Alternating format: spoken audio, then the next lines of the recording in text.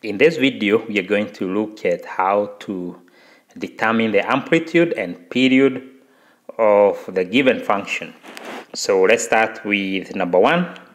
So what I need to remember here is the general form of the function, which is equals to y is equals to a sine b of x. And remember, it could be sine, it could be tan, it could be cosine. So remember the amplitude. A is equals to the amplitude.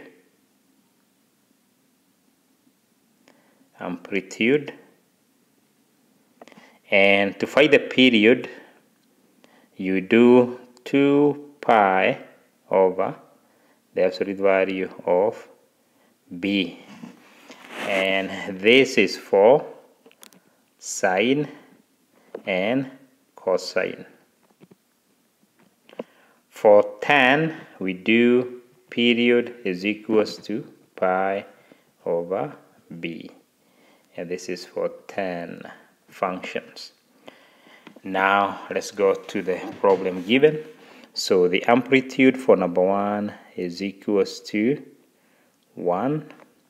And the period is going to be 2 pi over 6, which is equals to pi over 3.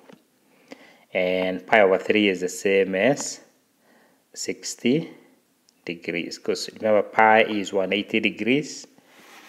And when you divide that by 3, you get 60 degrees. This one, we find that we can see that a is equals to 2 and period is equals to 2 pi divided by 1/2. Remember, sometimes students get confused when they are dividing fractions, but just remember, all you need to remember is that when you divide by a fraction, it is the same as multiplying by the reciprocal of the fraction. So we get 4 pi, and 4 pi is the same as 720 degrees, because pi is 18. Okay, so we go to the next one. So the next one, we have a is equals to 2 and period is equals to 2 pi over absolute value of b.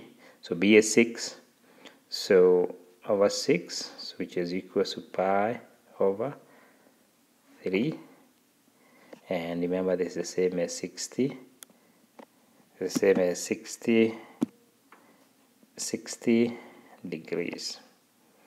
And I'm just going to highlight my answers here.